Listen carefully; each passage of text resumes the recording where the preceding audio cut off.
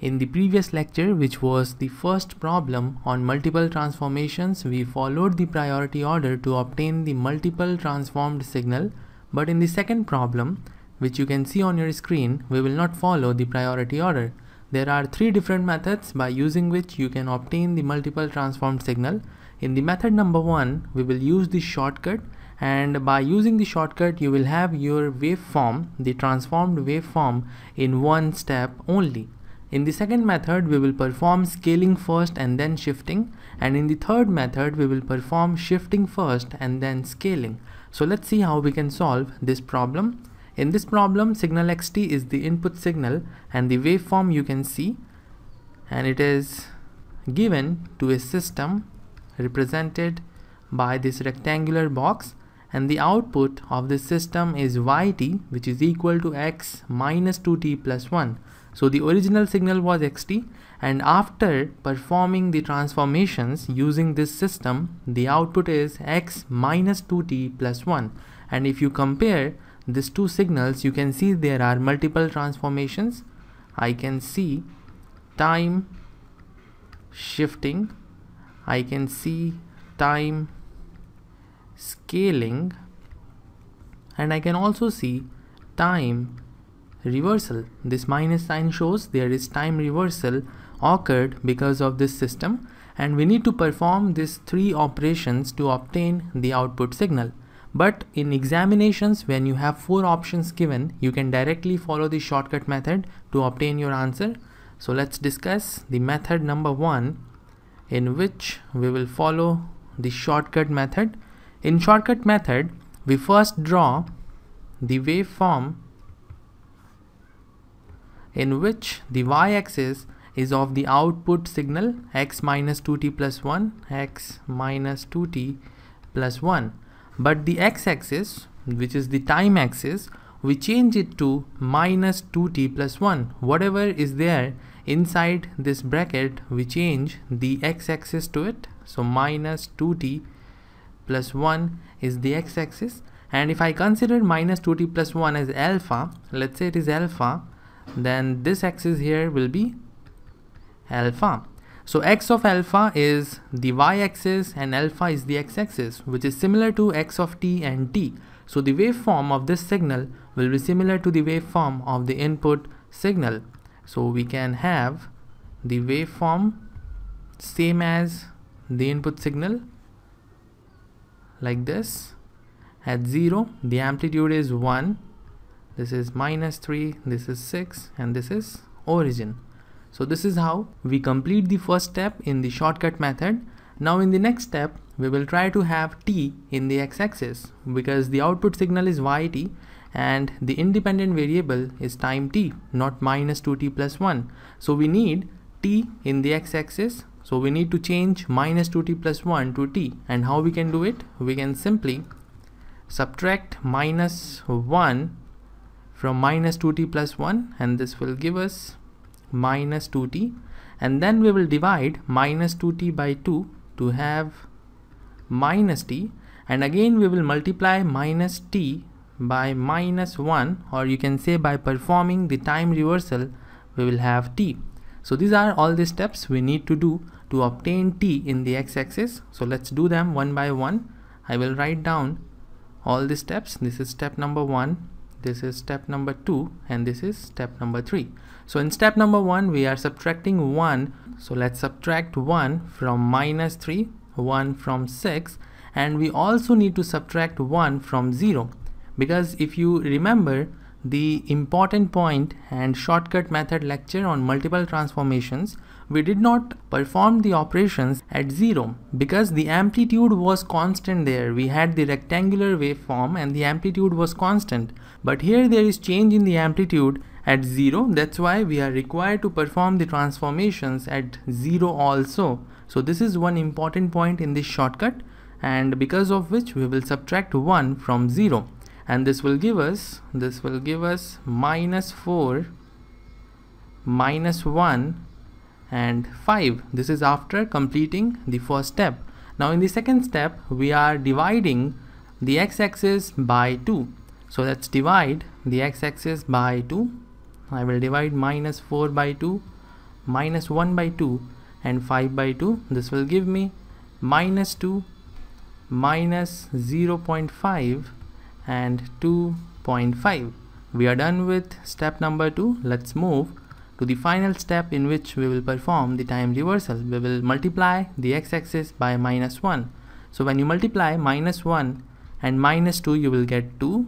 Minus 0.5 multiplied with minus 1 is 0.5, and 2.5 will become minus 2.5. In this way, we have converted the x-axis from minus 2t plus 1 to t, and now we can easily plot the output waveform. So let's do it quickly. Yt, which is x minus 2t plus 1, and this axis is time axis. At t equal to 2, the signal is equal to 0. At t equal to 0.5, the signal is 1. Let's say this is 0.5, the signal is equal to 1. And at t equal to minus 2.5, the signal is again equal to 0. This is minus 2.5, the signal is 0. Now we will join these 3 points to get the final waveform.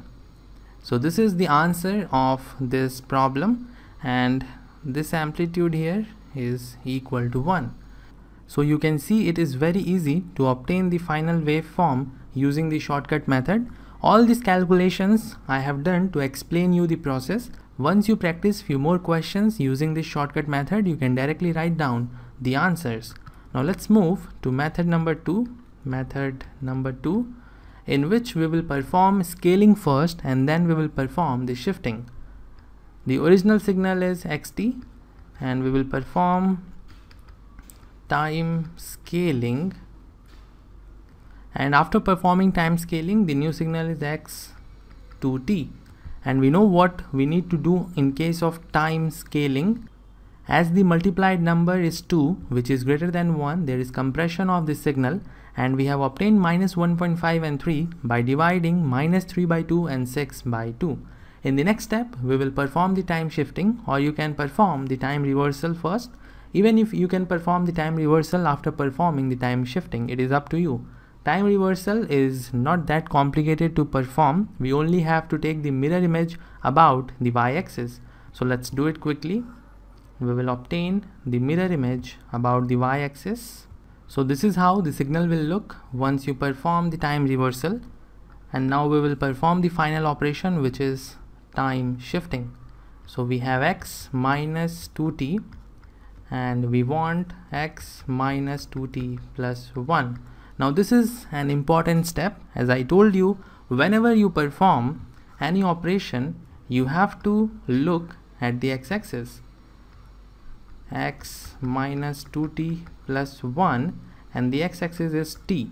But here the shifting, which is by 1, is performed against minus 2t, but the x-axis here is t, so we cannot perform the shifting by 1 against minus 2t. So we need to separate the time t so that we can perform the shifting.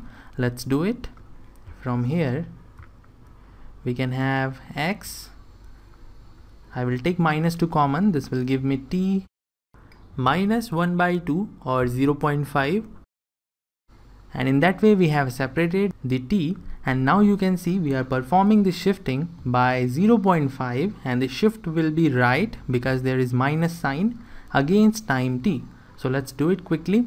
We will shift this waveform by 0.5 towards the right. So when you shift minus 3 by 0.5 towards the right, you will have minus 2.5. When you shift 0 towards the right by 0.5, you will have 0.5, and 1.5 will become 2. At minus 2.5, signal is 0, at 2 signal is 0, but at 0.5 signal is 1. Join these 3 points and you will get the final waveform. And if you compare these two waveforms, you will find they are same. So by using the method number 2, you can get the answer as well. Now let us discuss the final method, the third method. in which we will perform the time shifting first. Signal is xt, and we will perform the time shifting first, and this will give us xt plus 1. Now here, if you see the output signal, which is x minus 2t plus 1, the shifting is by 1, and if you are performing the shifting first, then you have to perform it against time t. So we will perform the shifting against time t. X t plus 1 t.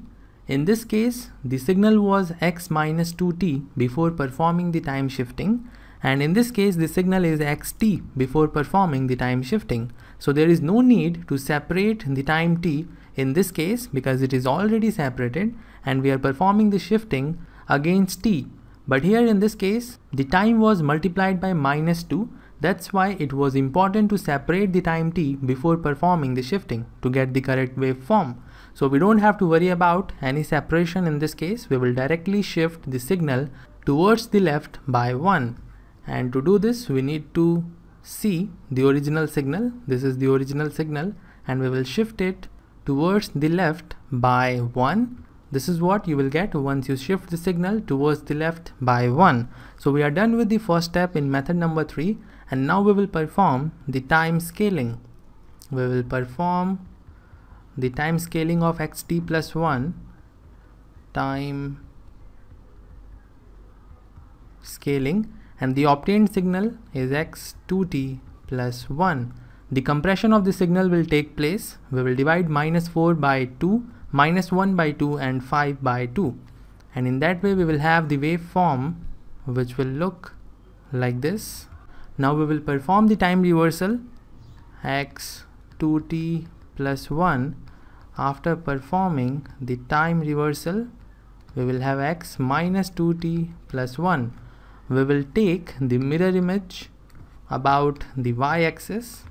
So this is the waveform of signal yt, and if you compare this waveform with the two waveforms we have obtained here and here, it will be same. So in all the three methods we have obtained the same answer, and I hope this process is clear to you. If you have any doubt, you may ask in the comment section. I will end this lecture here. See you in the next one.